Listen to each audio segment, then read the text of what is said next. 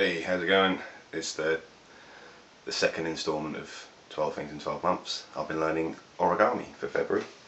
Bought loads of paper. I mean, the paper is proper origami paper as well. You can use normal plain paper if you wanted to, but I got this off eBay for like £1.50. There's different colours and some flowery and stuff. There's two different thicknesses as well, which is quite handy because some of the stuff I've made is like not many folds, but you can use a thicker paper. If there's more folds, then you can use a thinner paper, and that's quite handy. I'm going to quickly make a Flappy Bird. Flappy Birds are awesome, just for the fact that they actually do something, because a lot of origami, it's really like intense with the folds and how they look and stuff like that. They don't really do anything more than an ornament. With the Flappy Bird, it actually does something which is obviously flap. You'll see in a second. I never thought bits of paper could be so much fun. I've been loving it, just for the fact that it's a little bit so I'm really bad at multitasking. I can't talk and do things at the same time. It's a bit challenging on the brain, because if you learn how to do it, then you've got to learn all, remember all the folds and stuff like that. I learnt from watching people on YouTube do it. I've read a couple of books as well. But I mean, you can read as many books as you want, but I'm more of a visual person. I like to actually see people do it and pretty much remember how to do it straight away. But I mean, the bit I'm making at the minute is they call it the base bird model, and it's basically from a certain point, that's where you'd make most of the birds in origami. Because a lot of times, if you make a crane, you'd have two different folds that you would do to the Flappy Bird. This bit is the hardest bit. It's called the petal fold. And basically, you start off with, like, you fold up to that point, then you've got to fold these bits inside, and you've got to lift that whole bit up and kind of fold inside like that.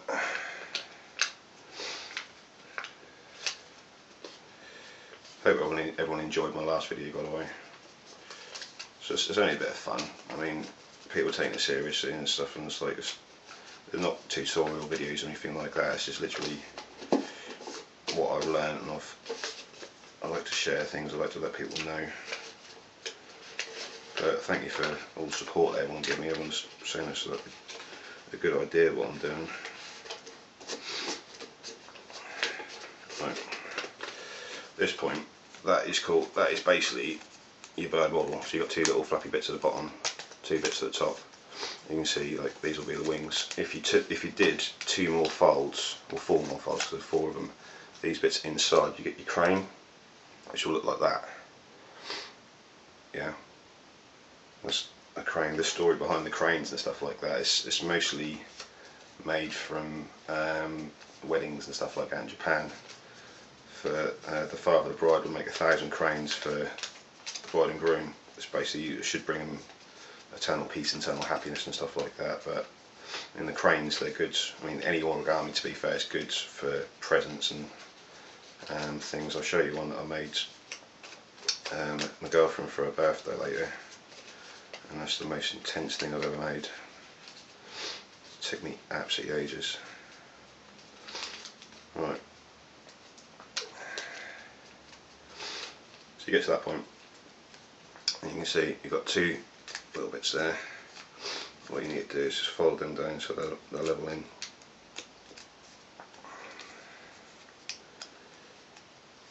Because with the crane, these bits would actually be thinner. You still do the same sort of thing. So one of them's going to be head, one's going to be the tail.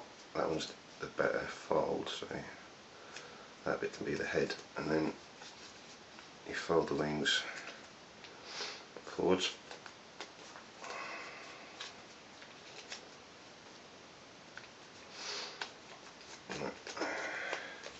You can fold them little bits out to just make them stand up a bit, but never really bother. Give them a bit of a tweak. There you go.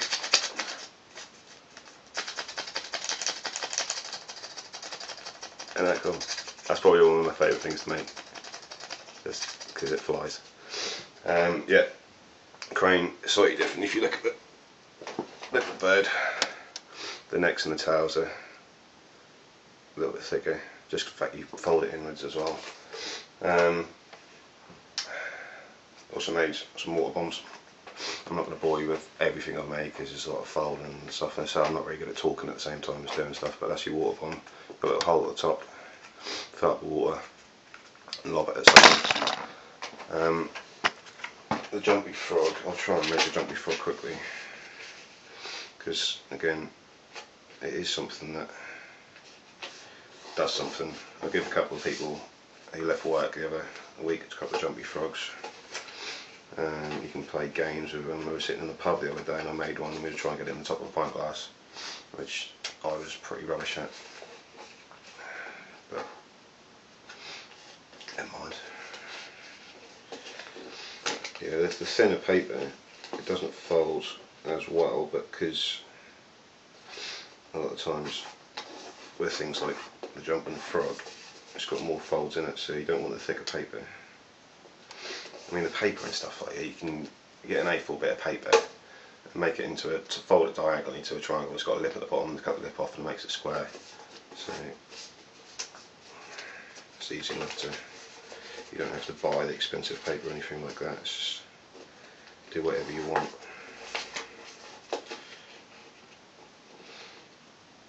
Let's do this really, really quickly.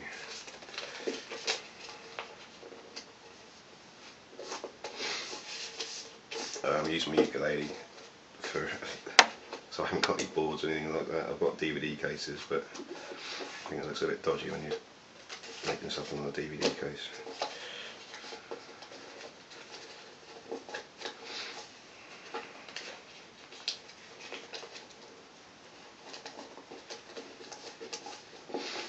Just make sure everything neat and tidy and tight in.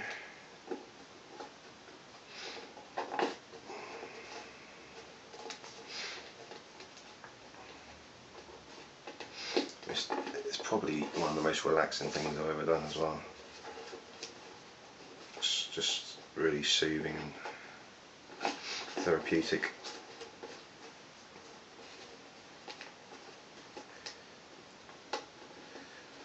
It's not going to be the neatest things because I'm trying to rush it, so I don't want to bore you. A lot of the videos on YouTube, they take like 17 minutes and stuff. And obviously because they're instructional videos, it's good they actually take the time to do it. Right, that's quite cool by itself. It's like a little jumping table. But with your frog, you take the end bits, fold them inwards.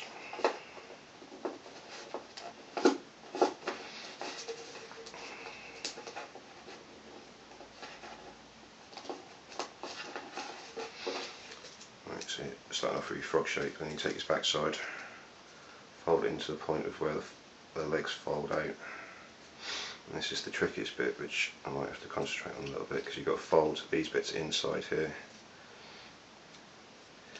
which sometimes goes completely wrong, but hopefully when I'm filming it, it's not going to.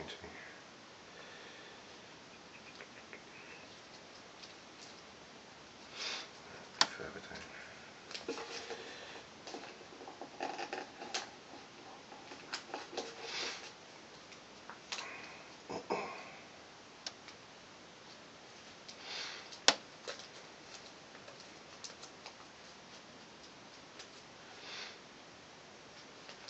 Cool. Yeah. So that's your basic frog shape. Then you've got to fold him in on himself, so he's doing like a pike. And then you fold his back end in on itself as well. It's quite cruel on the old frog. It's quite painful. But in the end, you get a jumping frog, which do actually jump. Right, this is the one I wanted to show you. This is the thing that took me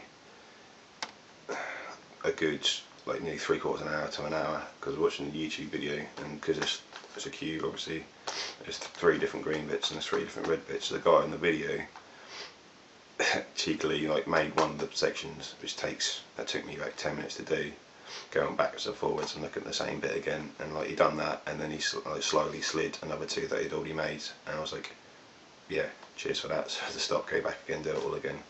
But simple box. But this is the things that, like, when they do something, they are really impressive, because all you do is you pop these little bits out here, and there's a little green bit that pops out. You do that all the way around.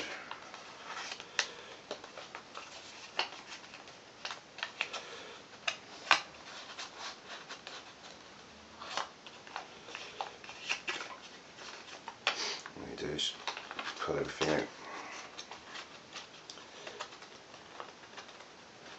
tweak and twist. You've got to be gentle with it because it is just paper, and it is a rose. And really impressed me when I actually done it.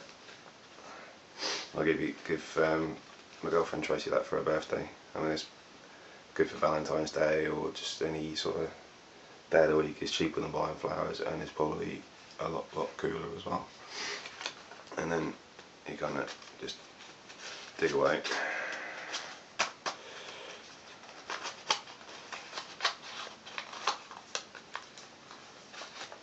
Fold everything back up again, and it's a cube. That's smart, isn't it? Right, that's it. Next month I'll be using these. If I can find where they are, I've lost them.